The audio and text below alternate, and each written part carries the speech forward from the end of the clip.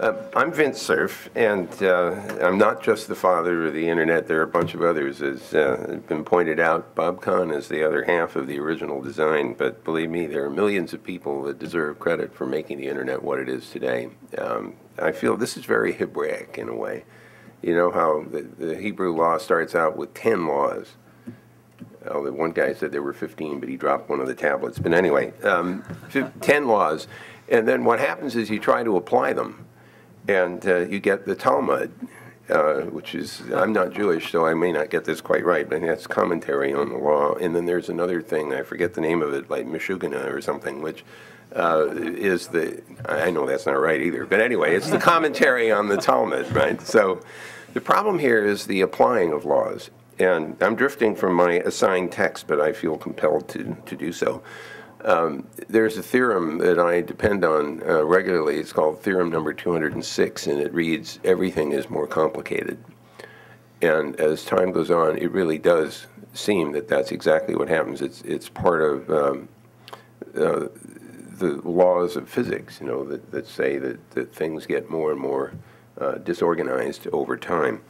And to give you an example, and to come back to the analogies that you were using, when the internet design was being done, we knew that there were certain things that we didn't know.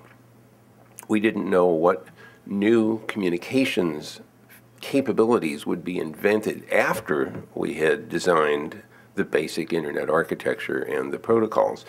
So Bob Kahn and I decided that we would make the internet protocol, the thing that is basically just moving packets around, no packets of bits around, make it completely ignorant of how the packets were moved. There was nothing in the internet protocol specification that said anything about routing.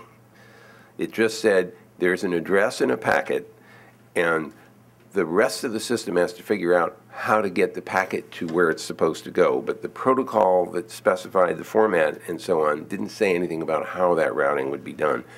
And it didn't care whether the packet went over a satellite link or an optical fiber or a radio connection. Wi-Fi didn't exist.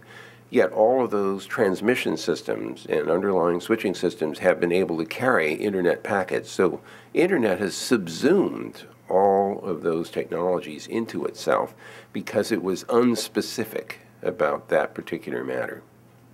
The other thing which is interesting is that the packets don't know what they're carrying.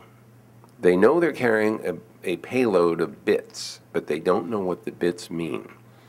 So for the most part, the internet has no idea what applications are running on it.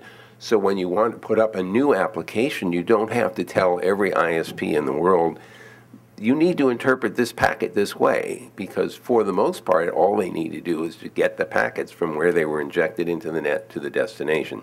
We can have arguments over quality of service and some other things. Let's not. But the basic fact is that the network is ignorant of the applications, and that has allowed for a vast quantity of innovation.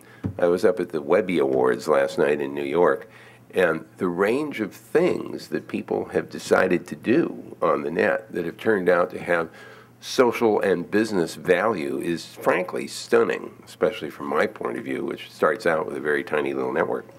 So now I want to underscore your point.